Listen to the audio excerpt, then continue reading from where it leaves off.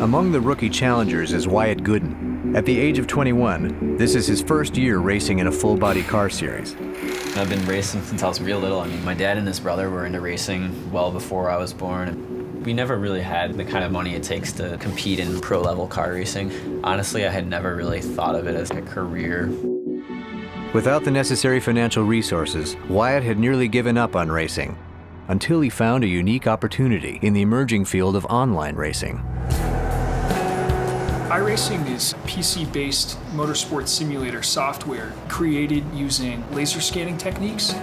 All of the cars and tracks we built from actual laser scans of the racetracks and cars themselves. They're accurate down to 2 millimeters in size. You can go on and practice as much as you want and really prepare yourself for arriving at the track. You know where the bumps are, you know where your braking points are, your turning points. If you have a good internet connection and a modern computer, then you can go online and race against pro drivers and people who love racing from around the world. Last fall, Wyatt won the TDI Cup Virtual Race Series, beating out nearly 600 online players from all over the world to win a full sponsorship to race in the actual 2010 TDI Cup.